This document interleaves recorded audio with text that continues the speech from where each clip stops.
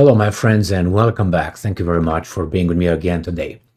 I just uploaded a video on F-16s being sent to Ukraine, or at least the US approved.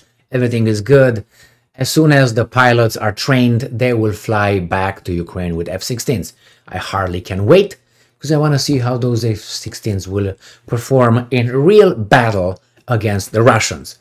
The problem is the Americans are sneaky. They send the F-16s. I'm guessing there will be a lot of them will be shot down, and then they will say, well, the F-16s are decommissioned anyway, so they're not good, you know. But what if we would send F-35s? Then we will just kill all the Russians over there.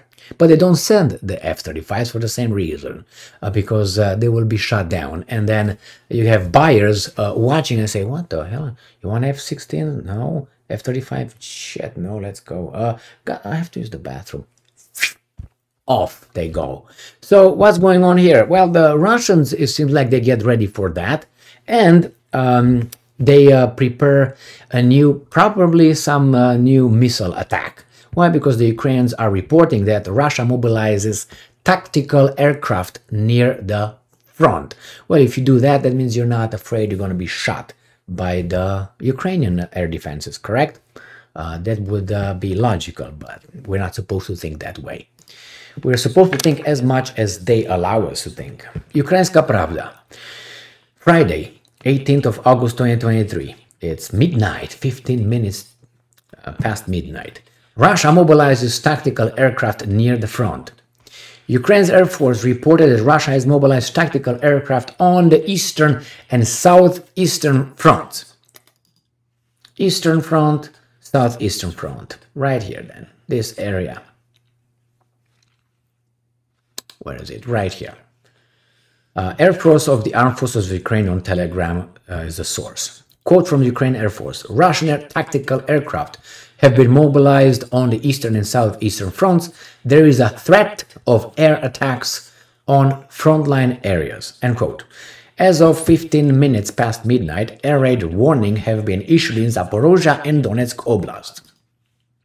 Zaporozhye Oblast, Donetsk Oblast. Okay, so in this area, right here, not in Luhansk or in Kherson. So this is information I was This is the information coming from the Ukrainians. I expect probably, if I'm still up for the next, which usually I am for the next, what time is it? For about 7 hours. I might be making another video, or maybe in the early morning, about the attacks this tactical Russian tactical aircraft conducted. As of now, they are getting ready, and it seems like the Russians still have them. And if they mobilize them, or I don't know, mobilize them close to the front, that means they're not afraid of being hit by the Ukrainian missiles, whatever they might be, or rockets, or shelling howitzers and other whatever they got. Thank you very much for being with me again today. I will keep you posted as soon as I find anything about that. And I will probably find, as I said, in the next few hours, because the Russians attack during the nighttime. So I'm assuming by 4 o'clock right now. Over there is midnight, so about in 4 hours. I'll be up in 4 hours, but I don't know if I will be able to come in front of you and make a video. Thank you very much for being with me again today.